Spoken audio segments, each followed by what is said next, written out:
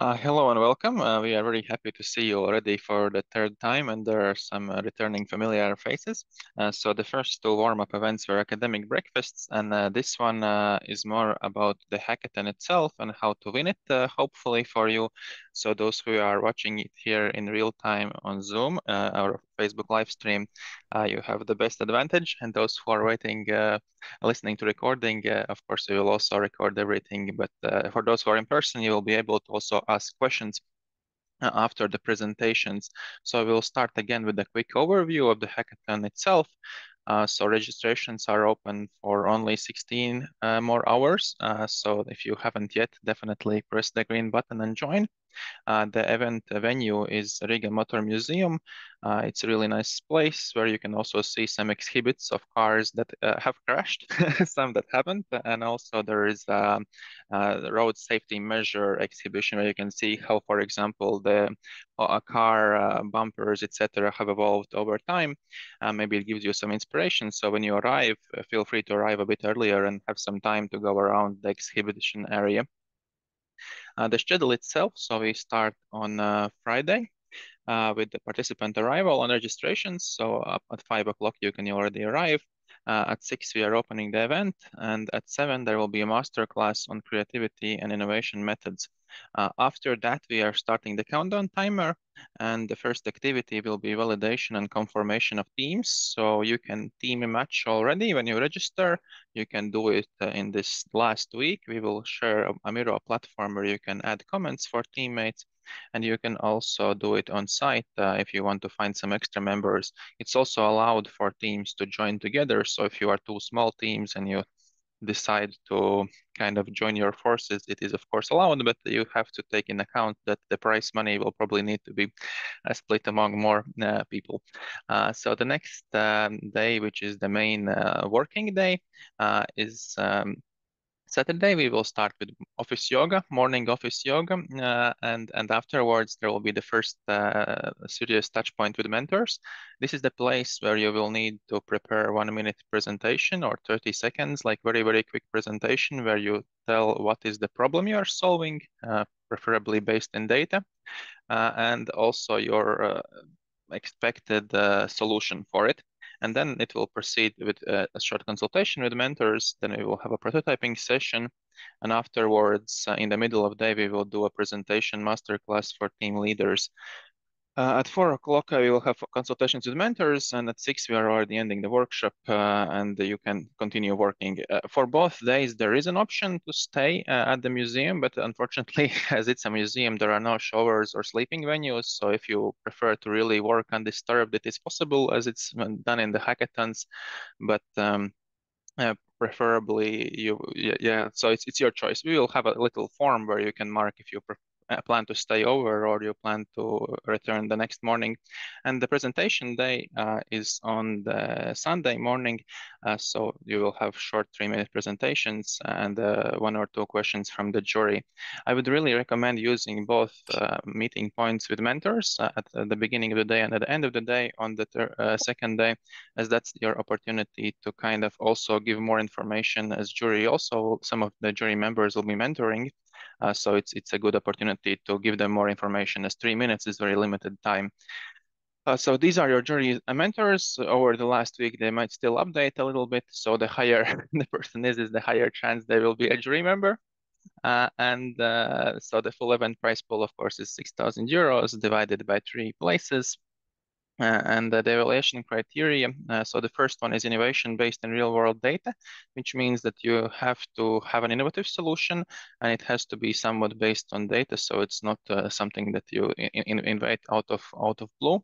The second is progress during the hackathon. I would say this is one that usually decides whether the team wins or it just gets good marks, because jury usually looks at how you perform during the whole event. So being in person, asking questions, being active, and showing some progress. When the mentor gives you suggestions, sometimes helps to get more points here. Feasibility and impact on traffic quality. So when we started this hackathon, this is the core reason. So at the end of the day, this quantitative output is basically, does your solution help to reduce lethal fatalities? And if the answer is yes, then you will score very high points here, and also that's basically the fourth criteria: potential to reduce little and serious accidents. Feasibility is more about whether it's implementable. Sorry, I mixed these two up, but they are both important. Of course, all the categories give you 10 points, so it's overall, like when jury looks at them, some of them everyone gets a bit of points, and some is really hard to compete. And scalability is if this is scalable. So, but the last time Yuris said in his presentation that it is sometimes not that valuable to create one safe zone. It's more to look in the traffic as a general thing. So the scalability means if you can implement this solution in wider scale, can it be also maybe transferred to other countries, as the aim is not only improve road safety in Latvia, but improve it generally in Europe. But unfortunately, Latvia and Baltic states is in a very bad position. So we start here. So the disciplines, you are not tied to one discipline. You can select several and match them, but it's something when you think about your solution, these are some of the places where innovation might help. For example, if you want to reduce little accidents, one thing you can work with road safety or how the data is gathered, or you can also look at how fast the emergency response can get to the accident sites, etc. So looking at your professional background and your team, you can choose and look at these segments. So there is data science and analysis, behavioral science, so social campaigns, social engagement, smart infrastructure and urban design, vehicle safety related innovations, emergency medical response, with vulnerable road users and micromobility, safe and sustainable environmental design, so more planning also oriented solutions, and policy innovations and cross-border collaboration, which is basically some updates to the laws or maybe some platforms where foreign exchange can happen better. So about location, we already mentioned it's Riga Motor Museum. We will send you a map where to park the cars if you're coming by a car, or what public transportation to use. Of course, drive safely when you arrive. And so this is a registration form. Hopefully all of you already have done it. We see really a lot of, we even thought maybe we should close earlier, but I think we will keep it up for the promised time. And we will go to the QA at the end. So we will go to these questions and then you will be able to answer your questions. So I have taken a lot of time for this introduction part. I will now give the floor to our great moderator today, and that is Sigita Purona-Sida from Central Statistics Bureau of Latvia. We are really happy to partner with the Central Statistics Bureau as we want your innovations to be data-based. And since 1st of November, she's responsible for transport and mobility statistics. So welcome, Sigita. Thank you, Matis. Yes, this is the third event, and I'm really happy that actually this is the first hackathon in many ways. The first hackathon in Baltic states related with this topic, road safety. The first hackathon what will be really data-based, let's say, but it's not like keen just to resolve some maybe data methodology problems. The first hackathon where we are inviting all age people to participate. We targeted few schools, and hopefully there will be children participate too, because everybody, all of us, we are on the roads, and for all of us, this is quite important topic. And to give a little overview how went our academical breakfast this year, because this is our annual event. Yes, in first two sessions, we cover two big topics. One was about the myth in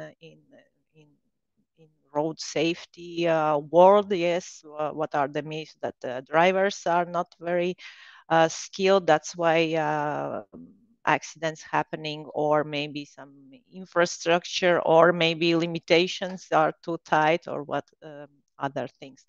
And last week, not, it was this week, Monday, we met, and there were our topic cover why heavy road accidents happening, and we cover like four key components: infrastructure, equipment, traffic, and user behavior.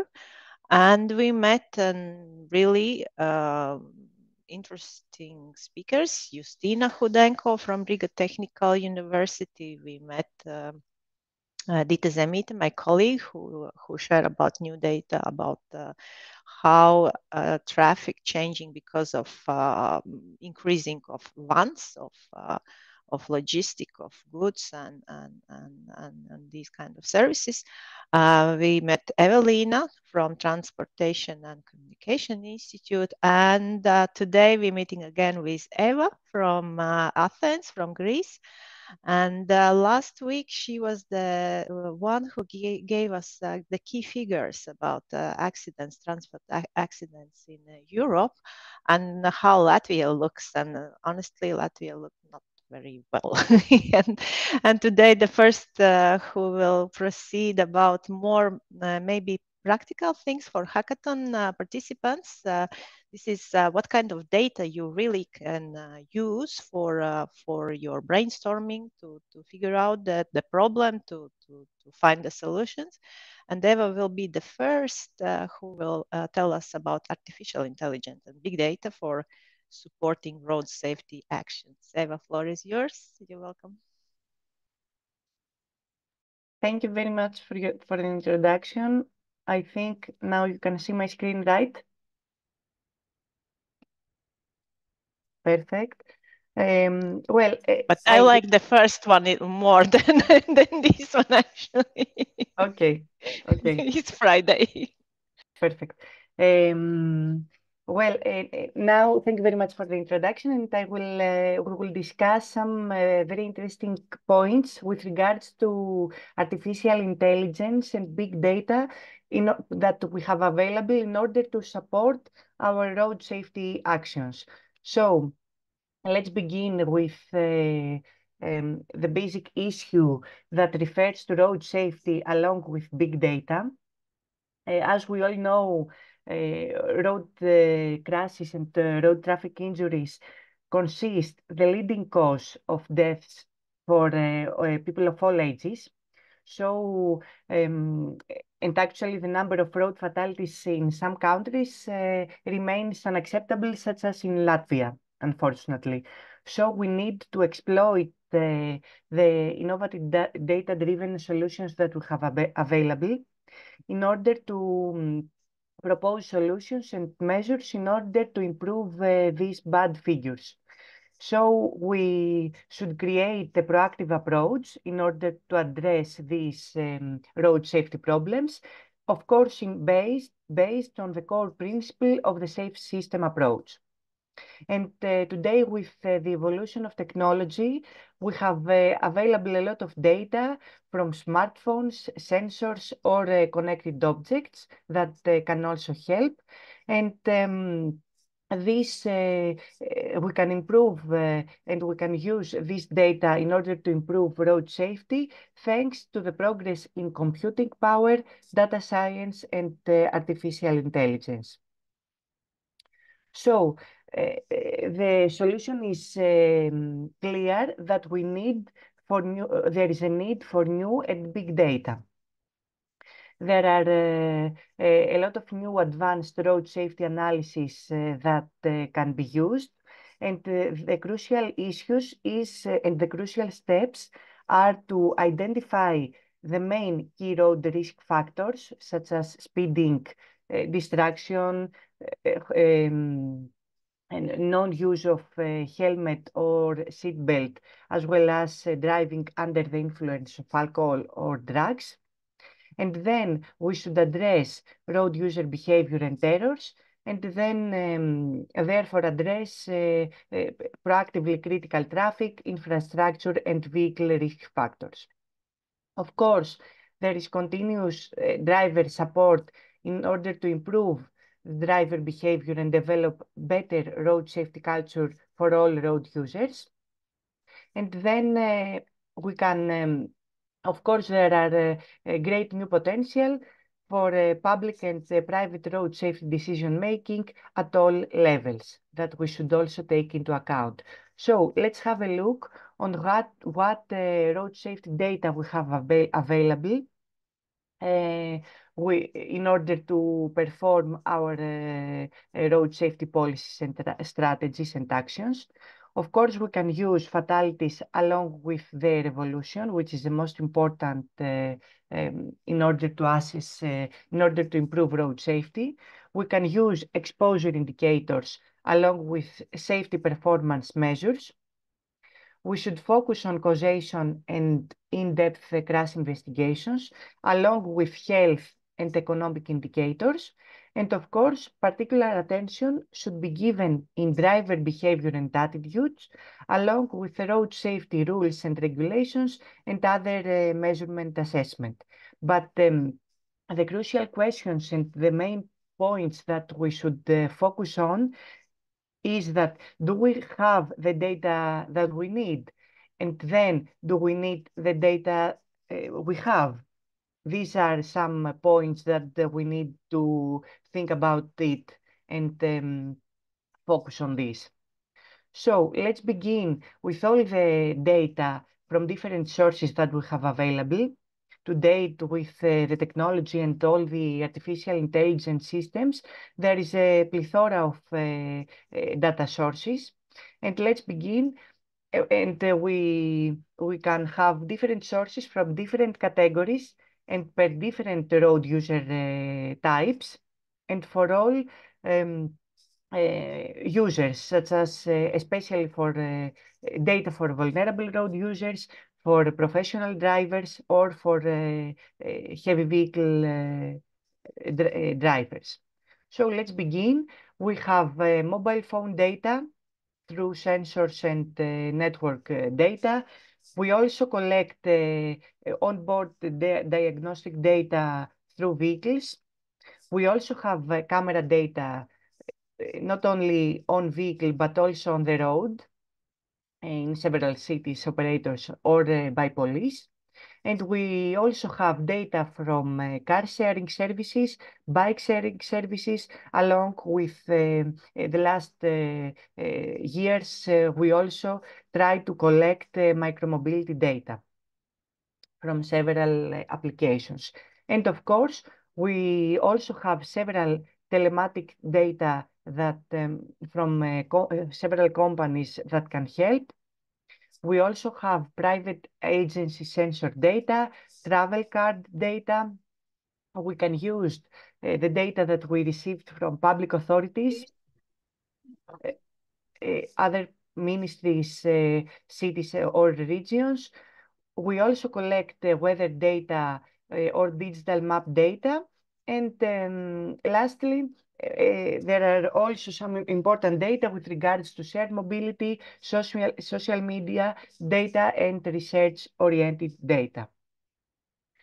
So this was a general overview, and let's have a look into more details into three important categories that we need to take into account. Of course, we need to focus on crash data. This is the most important thing in order to identify the problems and the problematic areas and see which are the crucial risk factors and indicators. So we can collect crash data through instrumented vehicles along with smartphone sensors. There is an easy solution today to collect crash data from smartphone sensors, because we have indicators such as speeding, harsh events like harsh acceleration and harsh braking. We also collect driving distraction, as well as the conditions of the environment. So these, or all of these, are very important indicators of risk. Of course, we can use other technologies like automatic crash notification and event data recorders. We can also use street imagery, which is based on vehicle, in order to assess road safety performance with the star rating for roads. And then we can use other drones and satellites that can also help us to capture solutions with increased market penetration, and we can use other active safety systems within the vehicles, such as anti-lock braking system or autonomous emergency braking. All of these were with regards to crash data. And then we move on to geometric data that are also very important, especially for crash prediction models and for the road safety assessment techniques. And we can focus on four main categories of geometric design. We can focus on horizontal and vertical alignment, cross-section elements, roadside conditions, or other road features and equipment. And the main point that we should identify is that there is a big correlation between geometric design data and crash data. And this is the fundamental aspect, and we need to combine all this data in order to have quantitative road safety analysis and the best results. And of course, we can use other potential road geometric design data from national road authorities databases, or for high definition maps, or for OpenGIS road geometry data. All of these are available and we can use them. And then the most important and the most easy way to collect data is from telematic solutions that we have available for fleet management, for usage-based insurance, for eco-driving, as well as for safe driving coaching. With the evolution of technology, we can collect telematics data, especially based on onboard diagnostics, OBDs, that we have available equipped inside the vehicle. And we can use the technological advances through the smartphone. And actually, today we have we can receive a lot of driver behavior telematics metrics, as we said before, with regards to several indicators and parameters like the total duration or the total distance of driving. We can collect information about road network used through GPS position. We can also collect fuel consumption or seatbelt wearing, along with information about the situation of driver, such as if he was drunk, or we can also detect fatigue or his driver state.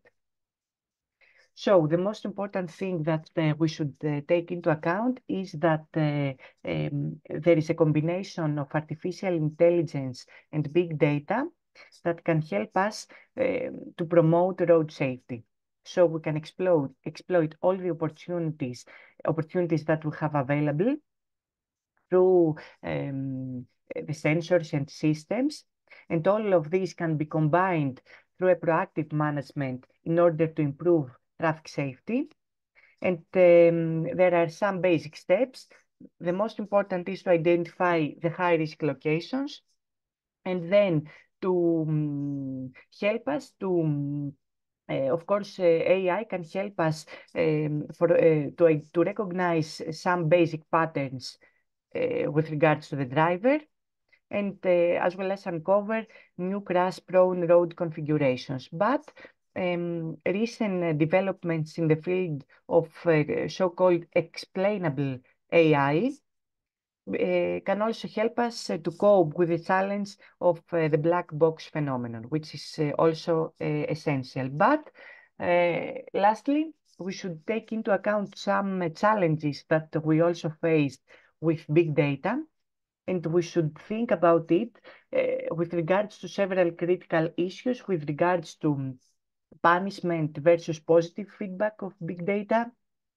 If we will have regulatory or voluntary data, we should focus and we should assure the anonymization because it may increase the penetration. We should focus on the ownership of data and think about the exploitation of data. And then another crucial aspect is the sharing of all this data, which should be aligned with the EU legislation. And lastly, to conclude this presentation, of course, we have a variety of data sources and big data procedures that can solve us, that can help us to identify the problems and select and implement the optimal solutions. So newfound net present value in road safety data is available for early problem detection, and we can also support customized decisions on each level. There are of course a lot of safety AI applications through vehicle telematics crash analysis data that we can use, but there are some unexplored directions that remain in several road safety aspects that we need to be very careful for this. But the main issue is that if we combine big data and along with artificial intelligence, then this will be an efficient catalyst for achieving Vision Zero road fatalities by 2050. And this is the most crucial point in order to have zero deaths. So thank you very much from your attention. These were all from my side. Thank you, Eva. From one side, you gave great, really overview. What scientific world using for assessing transport systems and accidents. From other side, you really scare our participants because maybe they have idea that they have to gather these data for hackathon needs. I will calm down you after a few seconds. But thanks a lot, Eva. And actually, the great news for those who are today watching us, that you can already meet Eva.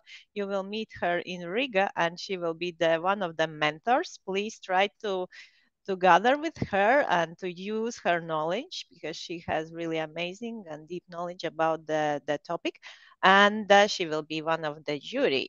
And yes, that's why please watch around and really be active and use the opportunity to consult with Eva. Thank you, Eva. But now I have to calm down our participants because yes, if you were really if you're really excited about this topic, of course, you can go this way and to work on scientific research and to gather the data. But for instance, I know that countries struggling in the governmental level sometimes to gather this kind of data. Like you mentioned, there are a lot of challenges. But my colleague Ance Cerinja, she prepared something very, very, very practical. It's data sets what participants of hackathon can use immediately.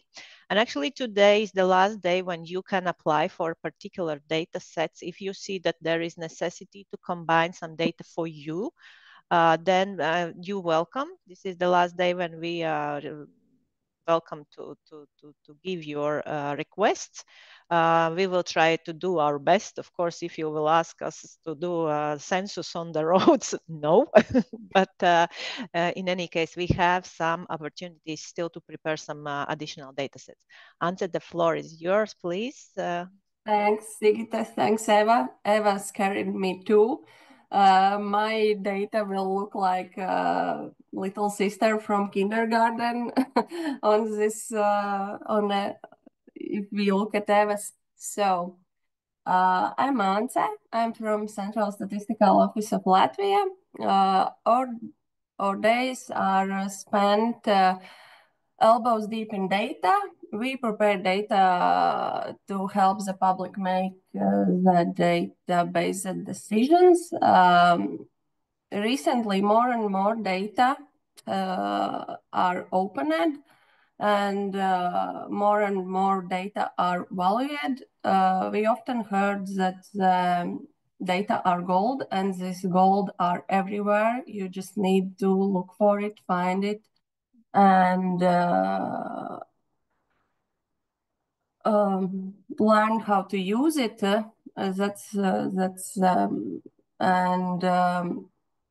Open data is sufficient to confirm or reject the first assumptions.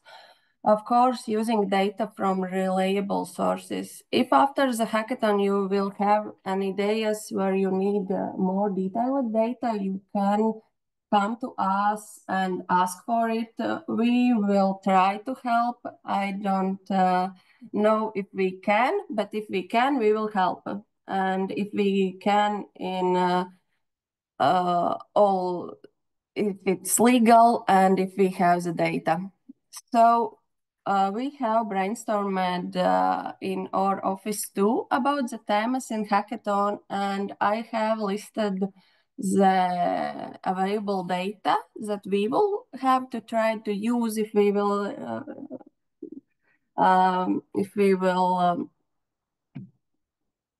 participate in hackathon. So yes, I will show you. I didn't do it.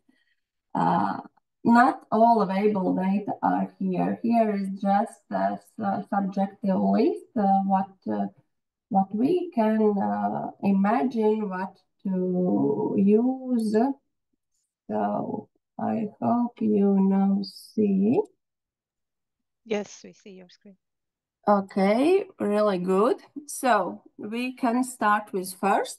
If we talk about traffic safety, then we need to talk about black points. After that, there are traffic intensity. Does the number of accidents increase as the traffic intensity increase? I don't know, but you can check.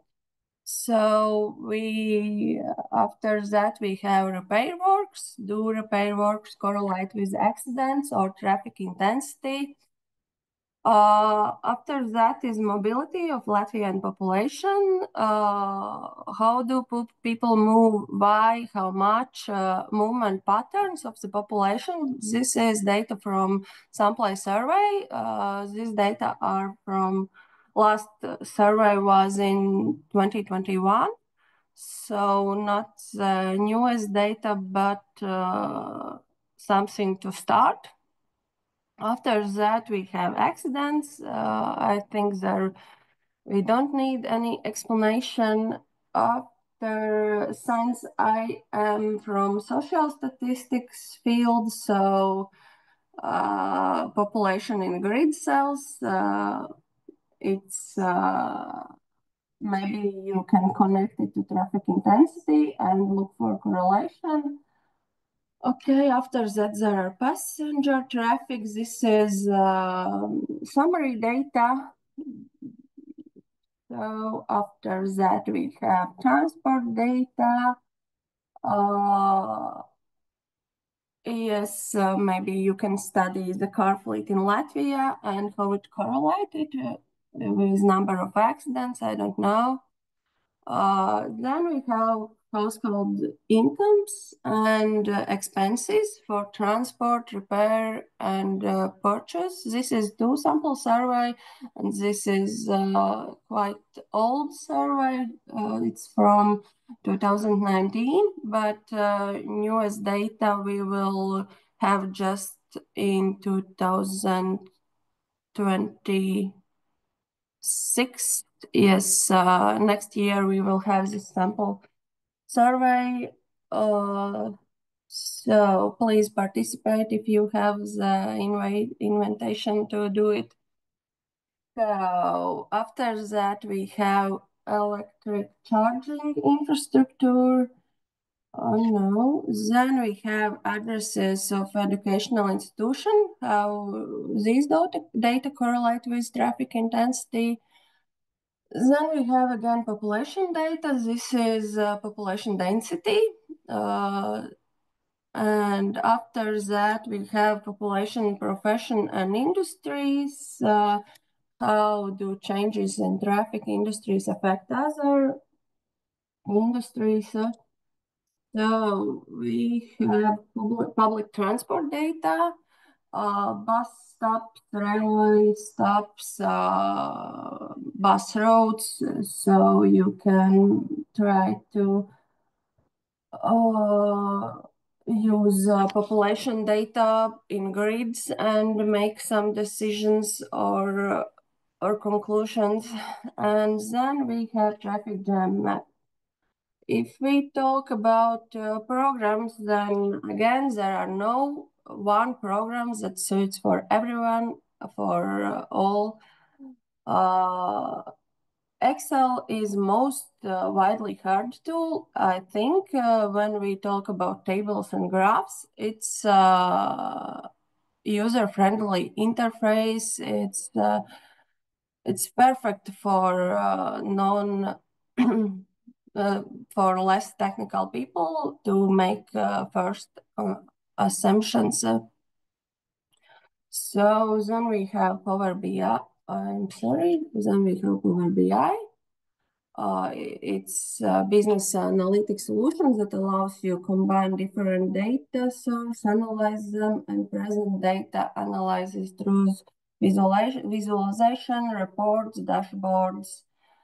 If we talk about more serious processing and analyze, then we should mention R and Python. Those two programs are open source and widely used in data science.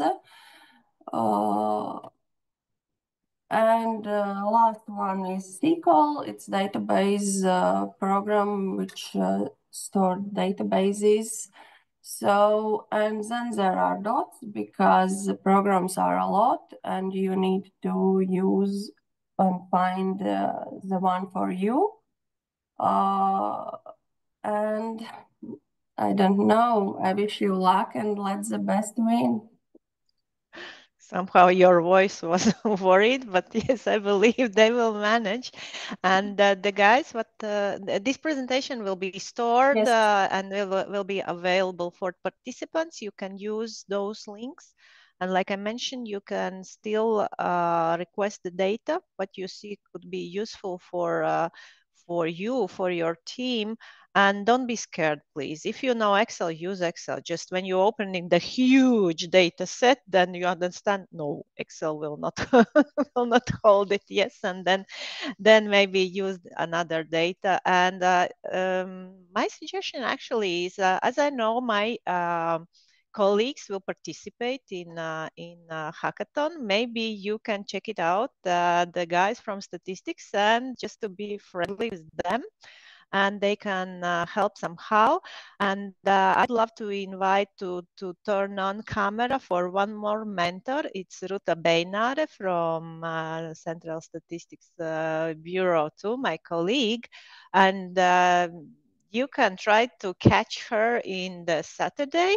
If you want to prepare the great visual presentation, especially about the data, very smart way, data analytics. This is she. She is not working so much with data processing. That's why I mentioned other colleagues, yes, but Ruta Beinare, I hope everybody sees Yeah, you. hello, You can, I'm here. yes, Hello, yes, you can everybody. say hi. Yeah, you will meet her in Saturday too, and yes, please use the opportunity. She will be around there, and she can consult about how to prepare good visualization related with data analysis. Okay, but now before we are moving for before I'm giving the floor for the king of the hackathons, how he loves to to be named, Matis. No, I have one more colleague. Diana Radziņa, and she will give maybe some inspiration talk to participants, because recently she was the part of the team who won the one of the hackathons. Diana, the floor is yours now. Hi, everybody. So I can, yes, my name is Diana, and recently in September, I took part in a hackathon, which was named as Open Data Innovation and Grow. And it was organized by the Ministry of Smart Administration and Regional Development. So we were in my team, strange people. We didn't know each other, only two of them who had an idea as my digital twin in the health. So it was something very innovative. And we won a prize in a category of artificial intelligence solutions. So, and I prepare a little tips. So what helped us to win this prize? maybe it can help you as well when you will do this hackathon. So I can share some small presentation. So the inspirational, can you see it? Yes, yes, we see your presentation. Yes. So how to win hackathon? So I think the main formula for success, of course, is the team. So I will try, yes. So the teamwork. So what means the teamwork? The teamwork means that in your team, each of you have your own resources, your own knowledge, and the field where you are the best. So in the teamwork, you have to split the works because the time is very limited, and you need to collaborate with each other. So if someone is not coping, or you feel that no, I cannot do full of my work, so you need to ask also help. So this is also the team. So because when we were making the project and we were looking for information, so my field was collecting data. But sometimes when I couldn't understand what kind of data we need and how we will use it, so my team members who wasn't professionals in data, they helped me to understand. So it means that you don't have to be afraid to ask help from your team members because you don't have a lot of time. So you need to use each other. So, and also what you need to remember that in such a short time, you cannot be perfect. It is not possible. So don't gain the perfection. Your aim must be the progress, the process. You have to enjoy it, and you have to look what the best is for your team, what the best solution can you get, and how to correctly and understandable explain it to the jury. So how to win the hackathon in the end, because the most important in the hackathon is the presentation. So the end and the presentation. So you need to a little bit walk in the shoes of the jury, if I can say so. So you need to know who is the jury, and you need to understand what kind of questions they will ask about your idea and what is important. Firstly, you need to know what is important for this hackathon. So you need to read all the rules and what is expected in the end. So please focus on that. And after, so when you made the presentation, be ready for different questions. And this is the main thing when you think, oh, in the jury will be Eva. So what was she speaking about? What is important for her? So try to figure out what kind of question, according to your idea, she will ask, and be prepared. And one of the success, what we did a little bit different than the other teams, was that in the end, presentation was presented by one person of our team, and all other teams made the same, but in the process when were the questions and answers from all the other teams was the same member who was answering all the questions. We did a little bit different. When presentation was ended, these 5 minutes, all of us, we went to stay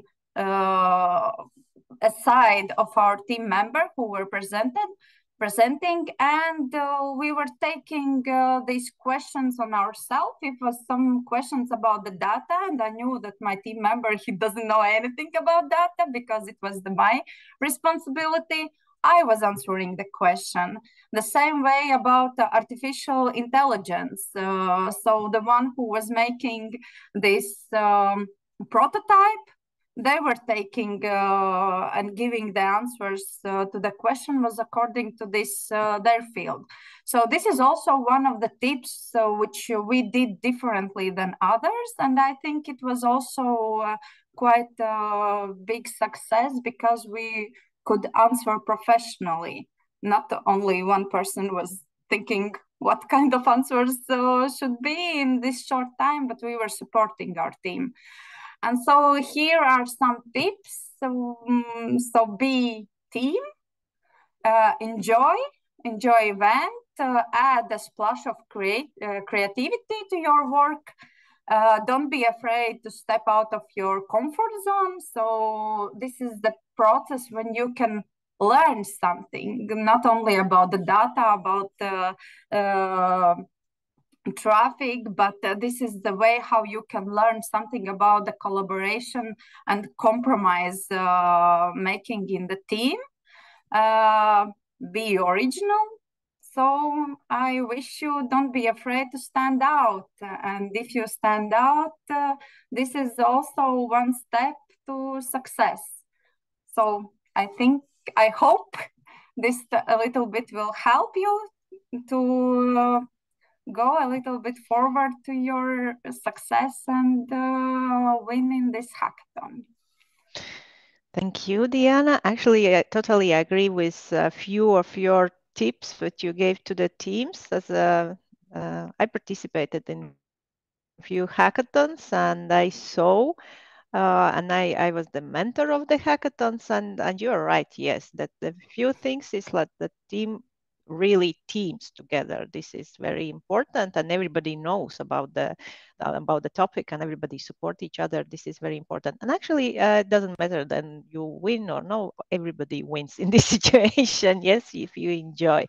But yes, let's wish good luck. Thank you for you. I hope you are participating in this hackathon too. I don't know. I didn't check the participants list.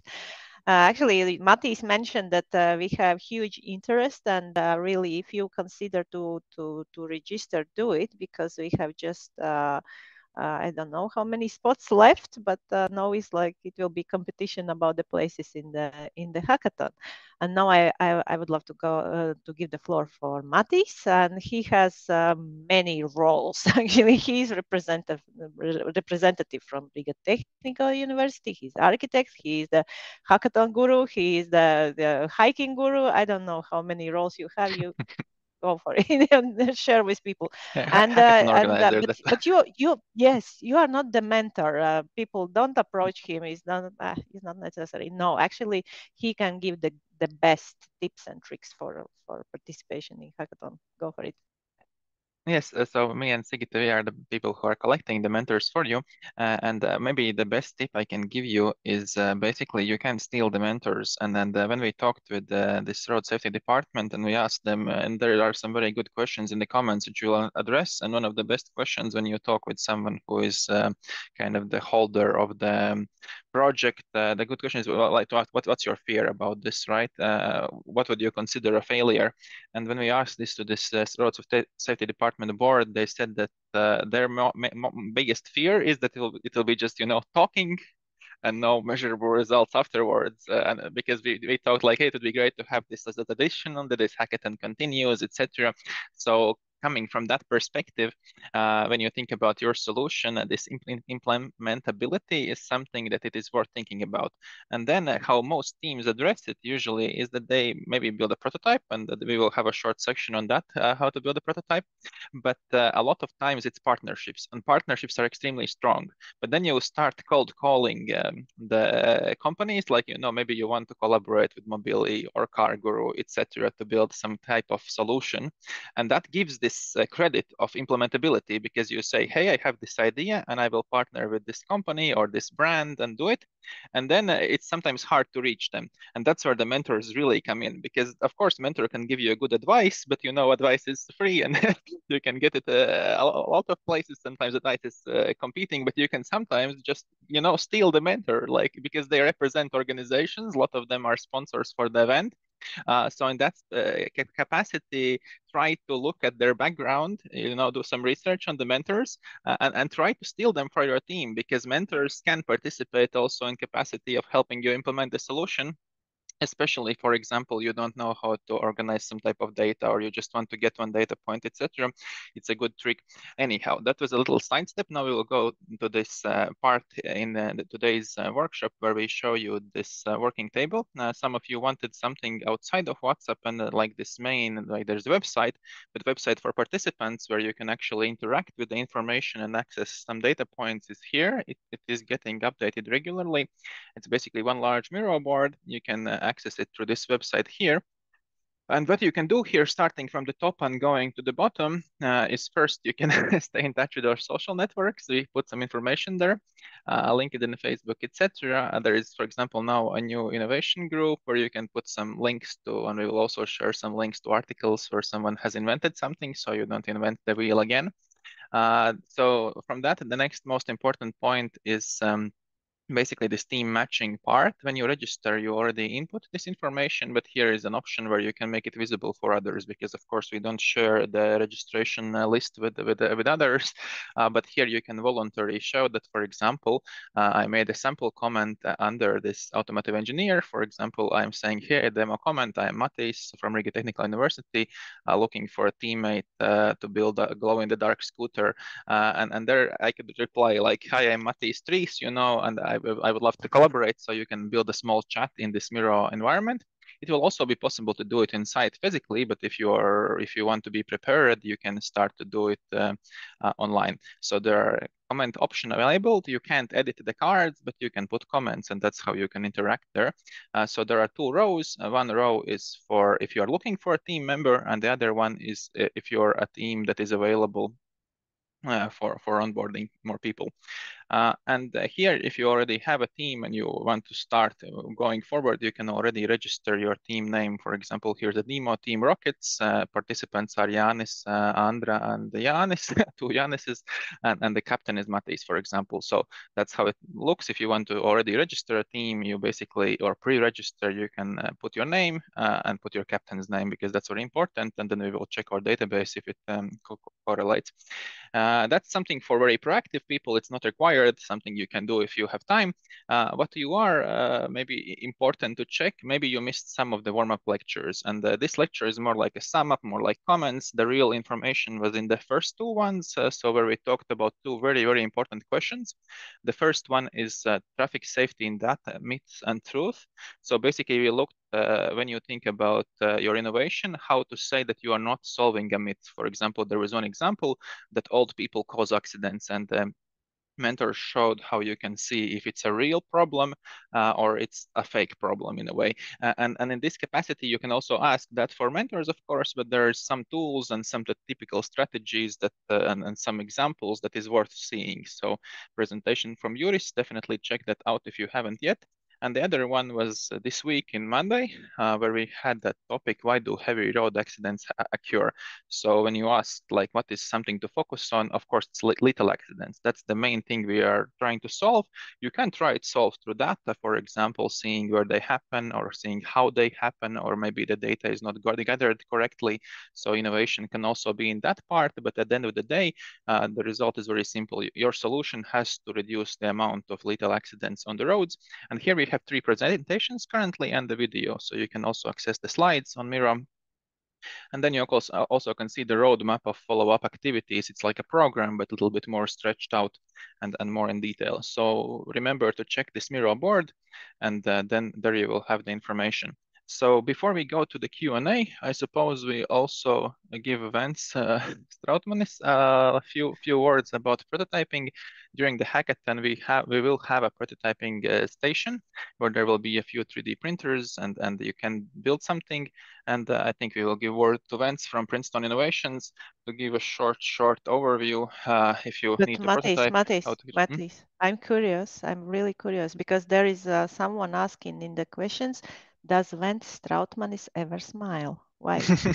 He will. Could you please explain why people ask this question? For good. Yes, hello. Thank you all for being here. And yes, thank you for the good question. I'm smiling a lot, but I was listening. I was listening, and that's why I was not smiling. The information was really helpful even for me, and that's why I was not smiling. I was focusing on all of the information. But yes, I'm smiling a lot. And thank you, Matis, for you already told about prototyping, almost everything I wanted to say. But yes, I will be happy to see you there on site in a Riga Motor Museum next week. And there will be a prototyping station where you can meet me. I will help you with the tools, with the advices, maybe if you will need with some little cardboard, scissors, glue, or something else. If needed, there will be also 3D printers. I hope there will be 2 or more of them to make a small and easy print, quick print elements if needed. Of course, it will not be possible to print some huge buildings or something else, but small quick prints and do the quick prototyping test ideas, something like rapid prototyping or quick prototyping. So I will not tell a lot today, but you will have a possibility to speak with me and have my advices and all necessary things for prototyping at Riga Motor Museum. So good luck and see you there.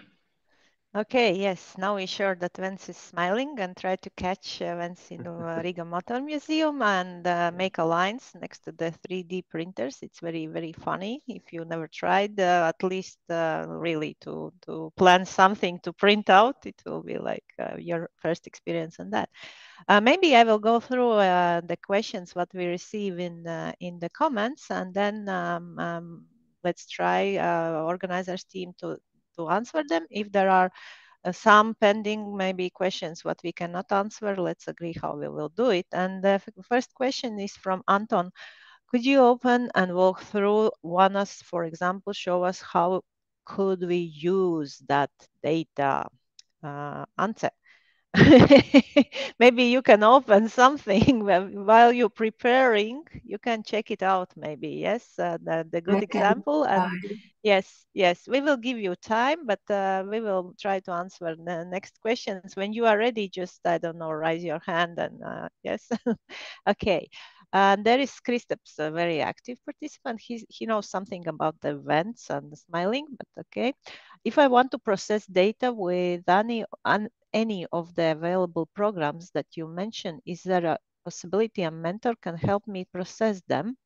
If you have no knowledge, like totally no knowledge in data processing, like I mentioned, it makes sense to catch someone who has and to consult. Is it possible to is it doable actually in that time? Because 24 hours is for whole process. Data processing, I would say it could take some 2-3 hours from that time. And actually, when you will open the data set, you will understand. And maybe you chose the topic because I believe many of you who will come, you have some idea about what is really triggering you or what you want to work on. And then you can check it out about the data sets. But the first warning, if you see the data sets are enormous and you have no in your team data scientists, don't touch it. If you see that there are few Excels, you can try it. You can go for it. Try to do some visualizations. It's the easiest way how to understand the data. But if you really, and there could be helpful our mentor Ruta. She is good to prepare these visualizations and to try to explain together with you, because those data are mostly from road directorate. It's not statistics data, but in any case, she sees the correlations and she can try to help you to understand what data shows. This is my first advice about these kind of things. I hope I answering, because don't lift what if you have no good equipment, very heavy things. Okay, Anse, are you ready to give some example? No. Okay, let's move on. What's the best way to structure our hackathon project timeline to make sure we hit all the main deliverables? I think, Matti, that's for you, the question. Yeah, it's a very good question. We will address it also when we launch the hackathon on site to give you some recommendation. Maybe we will even create this kind of draft presentation for slides. No promises, but how to structure it, to target the points. Very good. But mostly, I think we can address it from also like how to be the wrong way of doing. And this time, this is one of the maybe first hackathons where we really strongly collaborate with these data authorities. And it's a very good thing, but there is also a risk because, as any researcher knows, especially if you're writing a PhD, it's very easy to get lost in data. You start to find a lot of interesting things. It's like a, adventure, and then you find more correlations, and then the hackathon is over, and you forgot to think about solutions. And that's the main thing. So when you structure your time, I wouldn't spend more than 30%, 40% on the problem. And in this case, I know there is like these quotes, think 90% of the time about problem and only 10% on solution. But when you need to create a presentation and when you need to find out and actually, present it in a very quick way, you need to really spend time preparing. So that's why we made this 24-hour hackathon. But if you look at the calendar, it's almost 3 days. It starts in the evening of Friday and finishes on the morning of Sunday. So in that capacity, so these 30%, so the first night and in the morning of Saturday, we have this first pitching to mentors. And there we will give you opportunity to do a 30 to 1 minute pitch, 30-second to 1 minute pitch. And there, I would say that's the last point where you validate your problem statement and basically get the okay from the data people. Then they say, yeah, this looks like a valid statistics point which you can address, or you can just say the problem, like people get, killed on roads because of visibility. You quantify it somehow, and then you move forward to this, how you address it. So that would be this point. And then the next day, I would say we have this next presentation, which is around 4. I think this one, mentors checkpoint. There, it would be good if you already have your slides and a structure. Maybe you don't have all the graphics or the visuals. Maybe you haven't built a prototype if you want to build it, but at least from idea how you would structure your presentation, it would already be ready. And then you can spend the rest of the time to kind of make it good, polish it, because a lot of times I have seen that teams have a really good idea, really detailed solution, but they only have it in their minds. But actually putting it on slides and making it understandable for people who maybe will hear you only for these 3 minutes is sometimes the hardest part. So I would say really think about the presentation and save some space of time for that. But roughly, yes, so the first day and the evening is team making and finding the problem. The second day is working on solution. And the evening of the second day and afternoon, you really should start working on presentation and don't put it to the back. That's also good to have teammates. So one teammate can focus on presentation, the others can build the slides, build the content, etc. Very long answer, but short. No. It's fine, and Yeah. it's fine. And actually, if you feel that you cannot fulfill your tasks, for instance, in the Saturday afternoon, you understand that no, there is possibility to stay overnight. You mentioned that kind of yes, but you will tell it more. Okay, and Yeah, then one more comment quickly. Yeah, yeah. so what to do if you see that you are failing? So there in this point, sometimes you can see other teams that are failing, and sometimes you take two. And when there will be these demo pitches when you pitch to these mentors, and that's why there is this concept competition. So we called it hackathon, but it's in a way like not a competition but competition, because in traffic safety we are not really like a cutthroat competing we are trying to build a safer environment. And in this case, you can join the teams, especially if you see that your team maybe is not that competitive. You can take another team that has a unique skill and join them together. And on that set, that is also something when there are these demo pitches with mentors. See, maybe there is a team that has this skill set.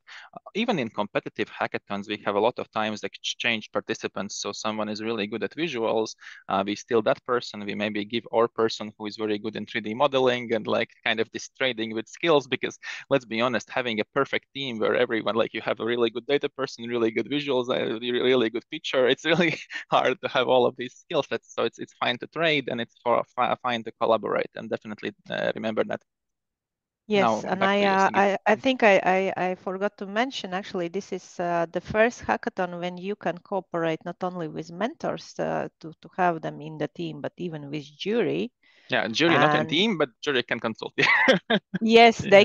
they can cooperate. I mean, yes, you Mm, can consult with jury and they cannot say no to you. mm, Yes, use that opportunity. The next question is, yes, how should we handle dividing tasks within the team to stay organized and efficient? Is somehow related with that, but it's more about the inside of the team. Matis, mhm. do you Yeah, have some? so basically, I would say first see how large is your team. So in these 24 working hours, yes, presuming you also sleep a little bit. So in these 24 working hours, one person cannot do everything. So how we usually do it, we have one person who is captain in the most crucial role. There is no team where everyone is a captain. There needs to be a person who is calling the decisions because it's a short time. It's like a war, you have to really prioritize. You have to understand what you are not doing, etc. So first thing, get a captain, and the captain then looks for competencies that are needed in your team. So basically, usually there is one or two people who are only working on slides. So just building it together, updating, looking, maybe these little where the data comes from, like a small line, but if it's not there, their presentation maybe doesn't look that professional, etc.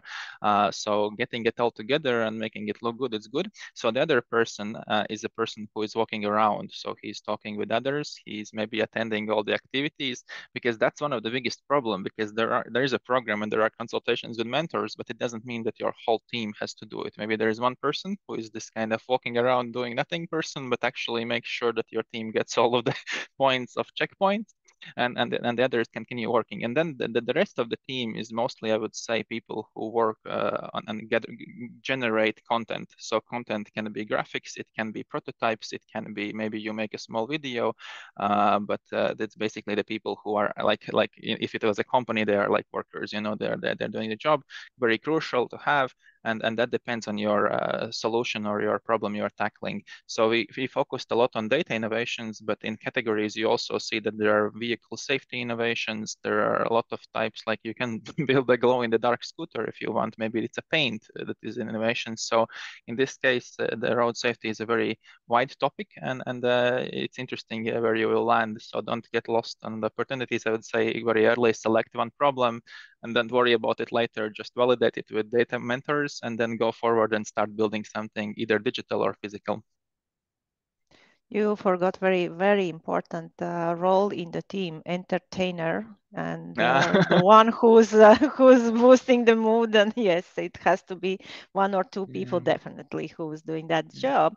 Actually, Diana, thanks. Diana also gave advice regarding how to organize the work within the team. You can check it out in the chat. And Kristaps, he has one more question about, are there any red flags that might signal that project won't perform well in the competition? Matis, you have huge experience again. Yeah.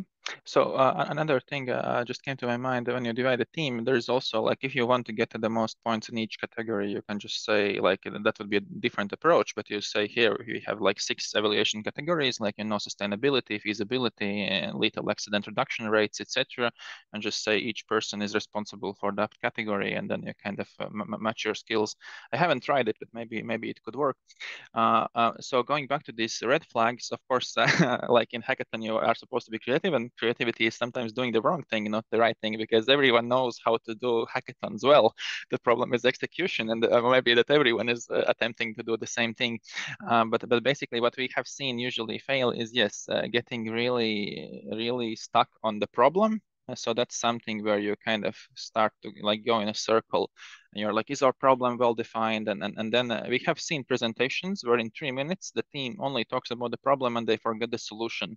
But remember that the jury is evaluating your solution. Of course, highlighting that there is a problem is always good. Probably they already know this problem exists, yes. But don't forget that you have to provide an innovative solution and somehow prove either in data or with this prototype, or you can make a little theater skit, but you have to prove that there is a way how this innovation can help reduce lethal accidents. So that would be one red flag, and the other red flag is probably not consulting with mentors, and that takes valuable working time out of your team. So it's good to maybe divide these roles in the team. But I seen, and especially if you can catch the jury mentors, that is your opportunity to, instead of having 3-minute contact time, maybe you have 6, 10, or 20 minutes of contact time, and when you will be pitching, the jury member will remember this conversation, and they will see if you took in their advice into consideration, how you addressed it. And when you are thinking about this point, like teams progress during the hackathon, either you show it in the slides, but then you are using up something from your 3 minutes to show that we did that and that and that, or you are visible just by consultations. So sometimes you don't even need to put in the slides that you had progress, because the jury and etc. through consultations already saw that, and they will remember that at the evaluation. So I think this would covers a lot of red flags, but maybe Sigita or others remember other red flags. Oh, I have another one. Using prototyping corner too much. use up the whole prototyping corner Yes, to time. be We have a very, excited just very with good Vents, prototype. yes. We had a team, they brought it like a really good prototype.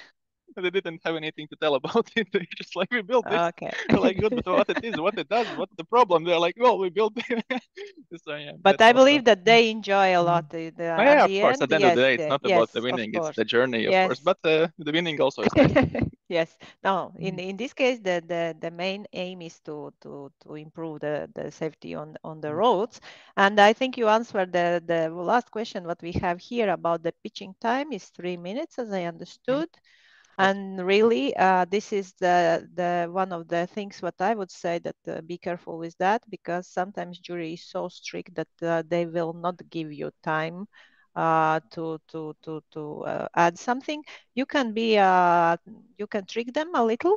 You can really to somehow to trigger that they are asking questions. If you see that you cannot put everything in the presentation, just give some hints in the presentation that they have to ask the questions. And that's the way how many times I saw that teams get like advantage and regarding the time. I don't know, Matis, it will be allowed or no, but it's good advice. Yes. We aim for at least one question, but there's a comment from Vance. Maybe Vance wanted to also say the hand was raised. Yeah. Yes, I really love the sentence from Mattis. It's not about the winning. Mattis, who is going to a competition for participating? Maybe it's free food or free drinks, but not just participating.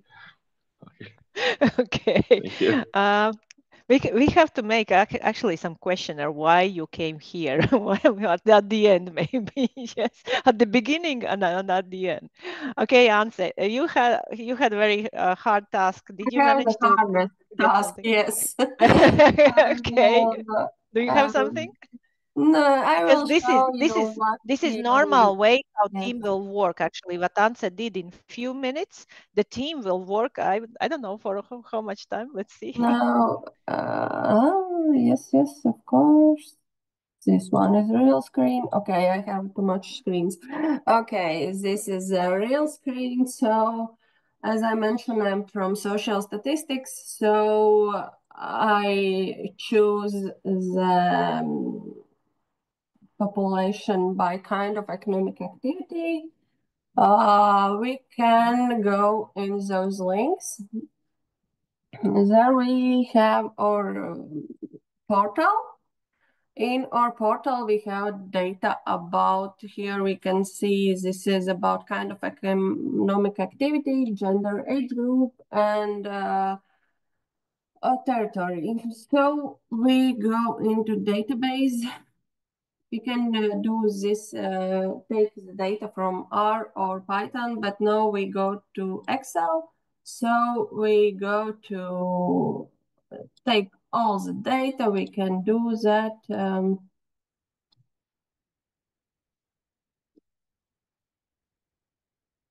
So we take it to our computer.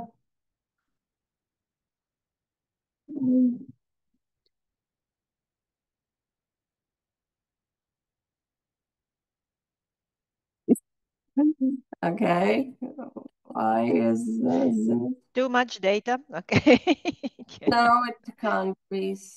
So I can't take all the data. Okay, I will check this later. Okay, we can take part of it. I don't know. We can take not all kinds. We can take transport and something else. Then not all and some municipalities in Latvia. Then we can look at the data. We can get it. I will write later about this all data because you can get all. It don't need to be a problem. So we get the data in Excel, so we can. My computer don't want to work with me today. Okay, here we can see that we take transportation and storage, and the idea was if kind of transportation and storage change, if it change other and which kind of economic activity change. So now we can calculate the biggest changes. This one is census year, and this is last available. So we can compare this year with census year.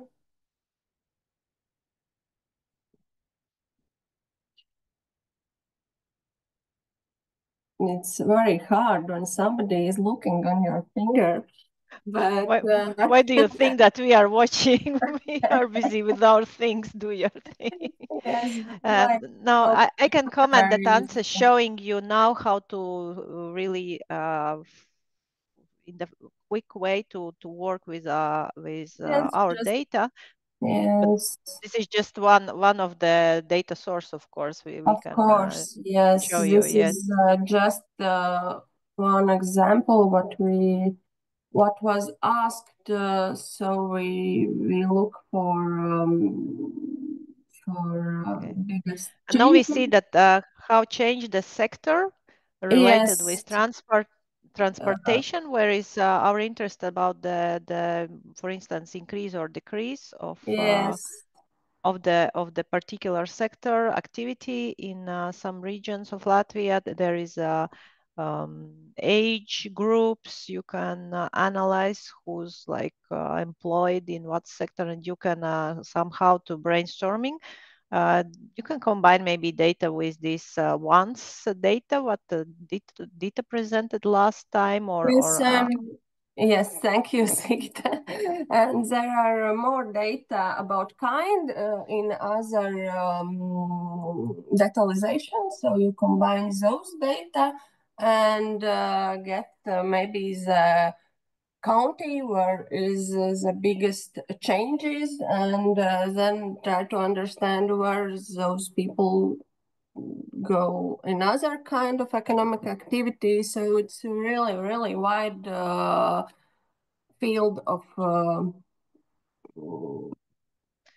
yes. For instance, we have yes, we have Marupe municipality where are registered few big logistical companies of Latvia.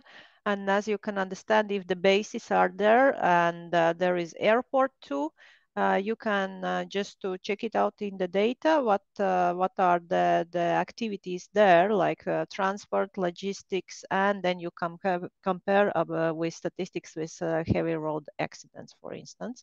And then you understand, okay, trucks are the main reason in that municipality why heavy road accidents happening. Somehow like that, okay? But like Matis mentioned, be curious, but don't go so deep, because you will have the same problem like with those guys who spend all the time next to the vents equipment with prototyping stuff.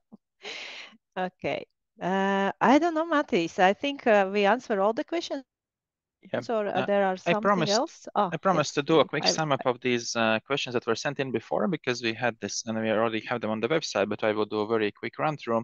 And one more comment, yeah, on this, where to find the data. Of course, you can already use data points that were assembled in the previous presentations. So if you see anything that catches your attention, go with that.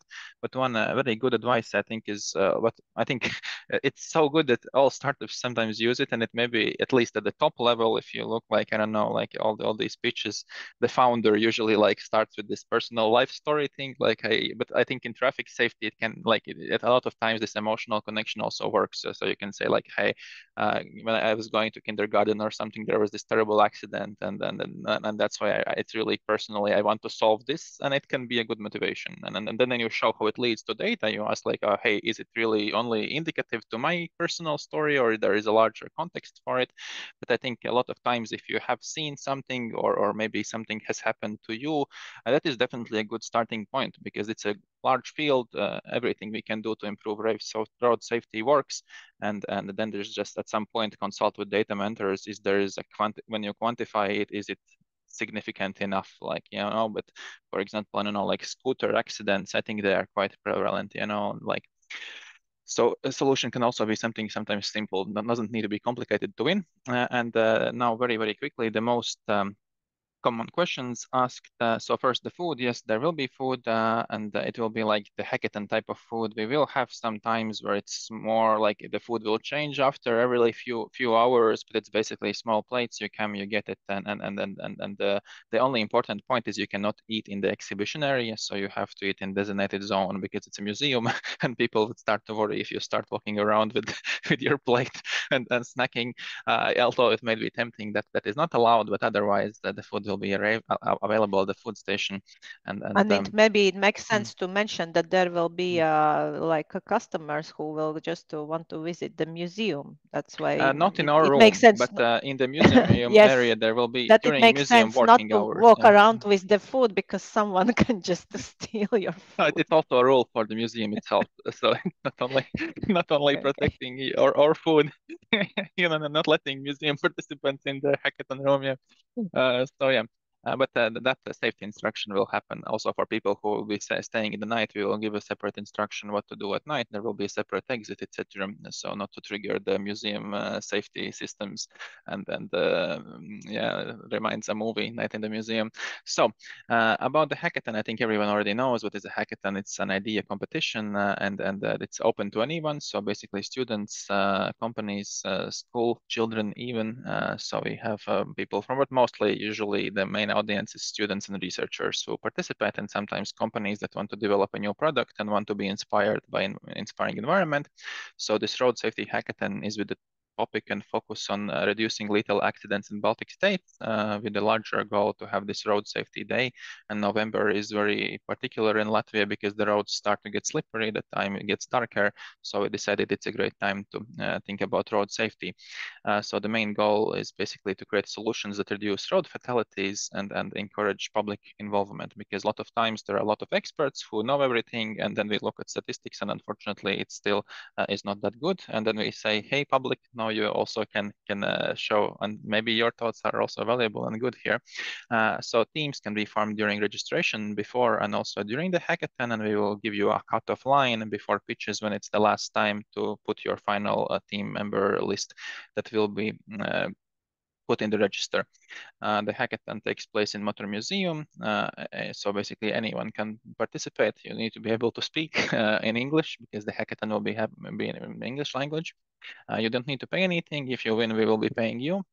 What should you do if you don't have a team? Basically mark that you are looking for a team member, and you can mark either you want to be a captain. So we actually have quite a lot of captains. I think at least 8 people register that they are sure that they want to be captains. It's good. It's good. Leadership is important. And then during the event, there will be matchmaking activity and in the first day, and also on the Miro board, as I showed before, you can already start putting down comments, and the link for that is who's RoadHack Miro. What else? What kind of support? Yes, you can get a mentorship export, and there will be a small prototyping station. You don't have to be present for 24 hours, but it's important to be at the checkpoints. It is possible to stay overnight, but we will need to register for that when the event starts. The night time starts at 10. So that's if you wanted to know when is night, it's after 10, and there will be food, and the idea will be innovated by jury on these 5 main criteria. And you will have to present in 3-minute presentations. The ideas are owned by your team. Although, like in traffic safety, you don't get patents. So if you want to patent something in future, usually traffic safety innovations are. But of course, you can build a company on that. It's just that the patent application is not something that in road safety is being done. And what are the prices? So the prices are 3, 2, and 1,000 euros, and some specific surprise announcements from the sponsors for they will be most likely discipline oriented. So there could be special price for discipline. Yes, Andrew, you wanted to comment something? I have some additional things, or maybe Matis went over, but since I'm also one of the organizers, I wanted to say hello to all participants. We will send some emails today and during the following days, so you will get more information. Just make sure you're registered. If you registered yesterday, you should have received email and it should arrive. And if there's always some kind of problem, you just scroll down in our website. There's this email address for all participants. It's info@roadhack24.com. And also we have a WhatsApp chat. So if you already have the link to WhatsApp chat, then you can join there. I will be writing some announcements, but you also feel free to just ask questions there. So now when the Zoom finishes, yeah, you have 2 options: either write on WhatsApp or write email, or wait for the this kind of promotional email that arrives once in a few days. Yeah, we will send the information about the location, all the links, and then also, yeah, please check the transport schedule and so on, because yeah, we are welcoming all of you to have some good sleep during the night, so you can in the evening go home. And yeah, the museum, we arranged that it will be open a bit longer. The exposition usually it closes at 6 or 7, but it will close at 10 o'clock. So till 10 p.m. you will have a possibility to walk through museum as normal, but after 10 o'clock there will be limitations which will be more discussed in following days. So museum will see how they can arrange these security systems, or maybe there will be one door open or like one exit open and you will be able to exit after 10 o'clock, but that we will send you in the following days. So make sure you get some sleep. If you don't get some sleep, okay, we will have some maybe cushions or pillows where you can lay down for a bit, take some quick nap. And of course, yeah, the food and some some maybe some sugary drinks to feel you kind of energized. And yeah, that's it from my side. And also, if you come with a car, there will be some parking spots, but yeah, just think about that. You will be not the only ones in the hackathon event at museum. There will be regular people coming for the holidays, enjoying their weekend. So there will be a lot of people in the parking and in the museum. So make sure that you check, and we will have this small kind of map or instructions where to put your car, where to go, or where's the nearest bus stop. So it's actually it's in Riga, but a bit outside of the center. So make sure you plan your trip there, and good luck. And if there's any question, you hopefully know where to reach us. Yeah, finishing right on time. So the Yeah. short answer is arrive also early and on time. And maybe Sigit, you want to do some closing words. And thank you all. Just yes, few words that good luck to organizer team, and yes, we are ready to support as we can from our side. And thank you a lot for cooperation in this non-usual academical breakfast this year, and good luck for everyone who will participate in the hackathon. I hope you will get what you want, and I wish that. Okay, see you then soon. Stay safe. Stay safe. Cheers. Thanks so much. Bye.